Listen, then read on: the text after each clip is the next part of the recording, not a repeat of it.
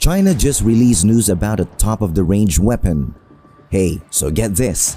Chinese scientists claim they've come up with a brand new speedy weapon that can basically wreck a heavy-duty tank. Today's topic will be interesting, but before we get into the details, do us a favor, hit that like button and subscribe to Tech Revolution. Your support means a lot. Alright, and without further ado, let's jump right into it. Now, this development will undoubtedly send shockwaves across the US military establishment. You may be wondering, why? Here's the backstory.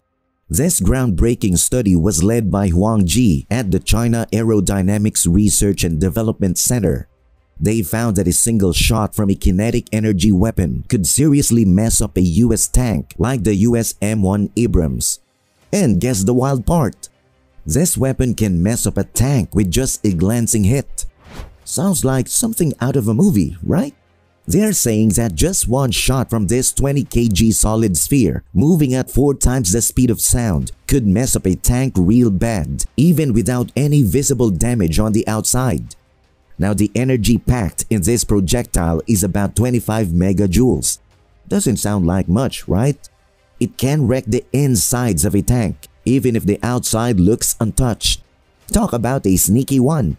These Chinese researchers were shy about name-dropping the specific US tank, but they hinted it's enough to mess with a 40-60 ton tank like the Abrams. Imagine that. So here's the scoop. Chinese scientists did some serious testing on kinetic energy weapons against US military tanks. It turns out, one shot could take out a tank without even showing any external damage. They found out that this new solid sphere thing they've created can zoom at Mach 4 and packs a punch of about 25 megajoules of energy. To put it in simpler terms, that's like 7 kilowatt hours of electricity. You might be thinking, can a little thing like that really take down a huge tank? Well, according to the researchers, yep. Even though the tank might look fine from the outside, this sneaky projectile wrecks the insides. They found out that important bolts connecting stuff inside the tank can break, making it impossible for the crew to get the tank back to fighting shape. Now, the cool or scary thing about these high-speed kinetic projectiles is that they don't need to smash right through the armor like traditional anti-tank weapons. Even a grazing hit can cause serious damage. And get this, they might even launch these things using railguns. Talk about futuristic. The scientists explained that testing these kinetic projectiles is way trickier than your usual armor-piercing rounds. Instead of using a small piece of armor, they have to consider the whole tank structure. The shock wave from the hit travels through the entire vehicle, messing with bolts and causing all sorts of issues. Now here's the science part. Kinetic energy projectiles use crazy high speeds to pack way more punch than the explosives they carry. Tank crews usually point the front toward threats, thinking it's the toughest part.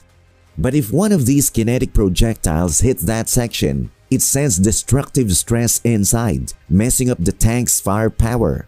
Now, this whole thing is interesting because while public attention on this idea kind of faded in the past decade, China's study shows they're still researching hypersonic kinetic kill anti-tank tech.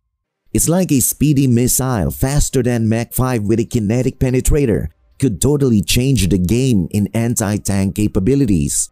And hey, the US was working on something similar called the Compact Kinetic Energy Missile, but it hit a roadblock back in 2009. Wonder where things stand now. So picture this, a 20 kilogram solid sphere zooming at 4 times the speed of sound. That's the kind of projectile we're talking about. The energy it carries is around 25 megajoules. Now that might sound like a lot, but if we convert it to electrical energy, it's just a bit more than what it takes to cook up 2 Christmas turkeys.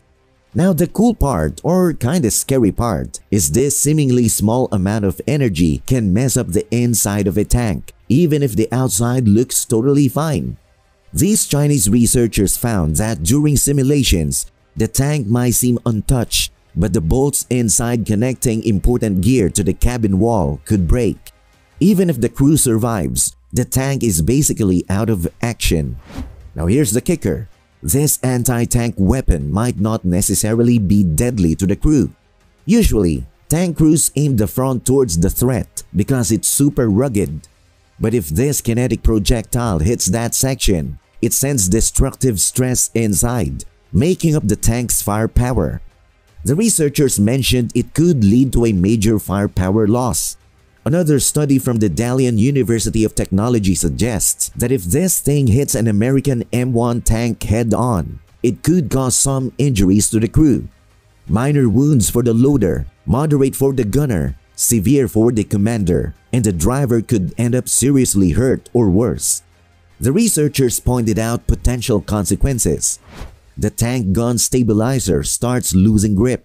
Then the console's wiring base gets yanked out. Finally, the connections between the firepower computer and the turret are severed. That means a big loss of firepower for the US M1 Abrams. The researchers pointed out that high-speed hits from kinetic projectiles could make certain spots in armored targets fail big time. And get this, the kinetic projectiles are already going over safety limits set by the US military standard MIL-STD 810. By the way, that's like a rulebook made by the United States Department of Defense to check how tough equipment is. The idea is to make sure military gear can handle all sorts of situations it might face. Let's talk about the M1 Abrams, the iconic US main battle tank. This beast has been its fair share of upgrades since 1980 and has a rich history from the Gulf War to Iraq. With its multi-fuel turbine engine, advanced Chobham composite armor, and high-tech fire control system, it's been a force to be reckoned with. But guess what? This study from China is suggesting that even the mighty Abrams might not be immune to the threat posed by these high-speed kinetic projectiles. Talk about a paradigm shift in how we see armored warfare. Oh, and interestingly, the US was working on something similar called the Compact Kinetic Energy Missile, but it hit a roadblock back in 2009. Wonder where things stand now. The plot thickens. There is no doubt that the US military establishment will swing into action. It is possible they will try and resurrect their own project. They will aim for a more advanced system to counter the Chinese-developed system. It is important for the US to achieve an edge in the development of kinetic warfare weapons. But you and I know that the US does not work as faster as China in getting approvals and such.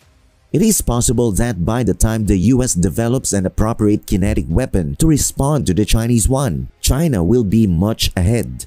Otherwise, in the near future, the United States may face huge losses in the battlefield, particularly in relations to tank warfare.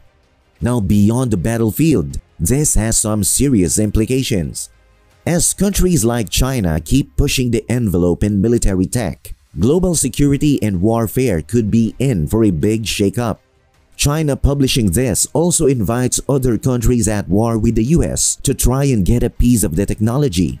If this happens, it will undoubtedly give the countries a fighting edge over the US military presence in various countries around the world.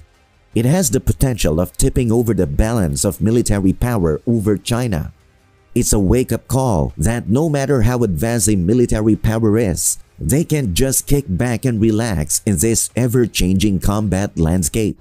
So there you have it, a newfangled weapon that might just change the game in the tank warfare. And China is leading other countries in the development of kinetic energy weapons. How the US will react to this new development will be seen in the coming days. Things are getting really interesting. We're really curious about what you think. Your comments mean a lot to us, so don't hold back. Drop your thoughts below. And if you're into what's happening around the world, especially in the economic and geopolitical scenes, we've got some videos coming your way.